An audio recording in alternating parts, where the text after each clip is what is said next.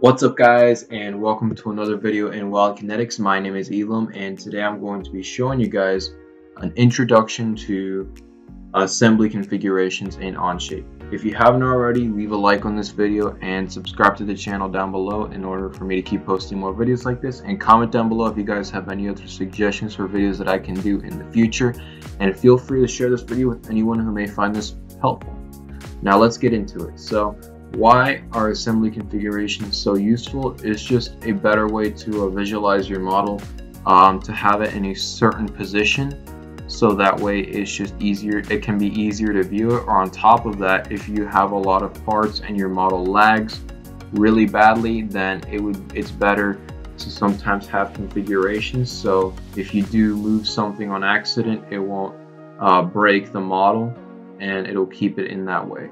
If you're still confused about what I'm talking about, don't worry, I'm going to go a little more in depth into it and explain more about it. But if you are confused about what assemblies are, what mates are, if none of this makes sense to you, I recommend you watch my introduction to assemblies and introduction to parts videos, where I actually go more in depth about what this all means. So this is maybe more for somebody advanced, or somebody who's been using Onshape for a little bit, that knows the lay of the land and knows a little bit about what's going on.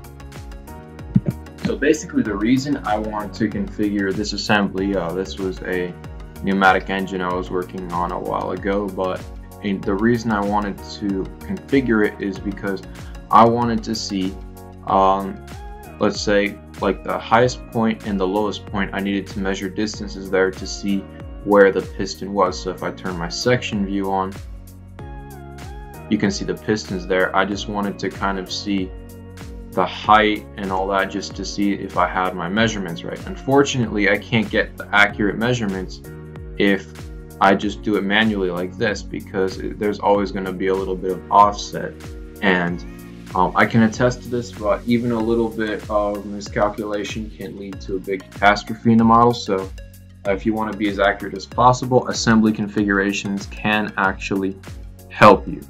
So to configure the assembly, first, instead of just configuring it right away, we have to make a mate. Alright, so we're going to make a parallel mate. And then now, as you can see, it's fixed, and I can measure, I can accurately measure any distance that I want. And if I turn my section view on, as you can see, the piston is at its highest point, and I can see, yes, I was okay in my clearance, and it should be okay where it is right now. I can also do the same thing when it's down below. So I can do what I can do is, instead of just deleting this and doing this all over again, I can click suppress, and then this, I can move this down and then click unsuppress, and it fixes it. And if we turn our section view on again, you can see the piston is all the way down, which it is right here, and it does clear it, so it should work by this design right here. So basically, suppressing and unsuppressing is temporarily disabling or enabling a mate. So when you suppress it, you disable it, and when you unsuppress it, you enable it. Keep that in mind when we're doing the assembly configurations.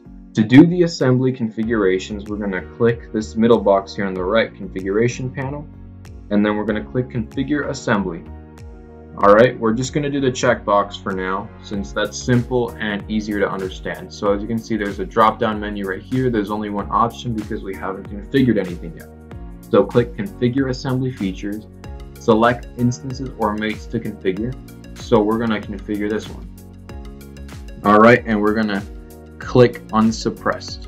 Alright, so when something is unsuppressed, it means that it is on and it is enabled and is working. If this is checked, that means that this mate is going to be enabled, but this is not checked, it means it's going to be disabled or suppressed.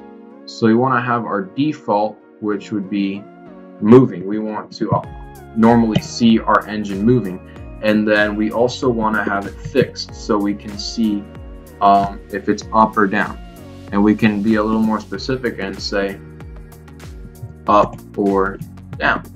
And then now you have the option of checking it. So For moving, we want it suppressed, so we're going to leave this open. We're not going to check it, but for fixed up and down, we're going to check it, and then it's going to be suppressed.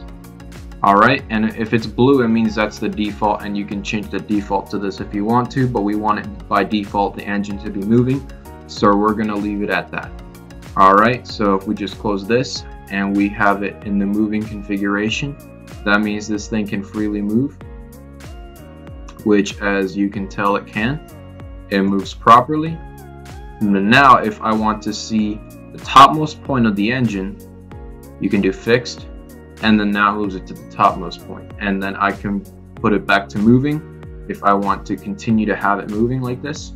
And then if I want to see the bottommost point, I can click again. I can move it to the bottom, click fixed, up or down, and it'll automatically fix it to the bottom of the engine. And then when I'm done looking at what I need to look at and measure what I need to measure, I can click moving, and then I can have it move up and down again. Alright, so that's just a basic introduction to assembly configurations.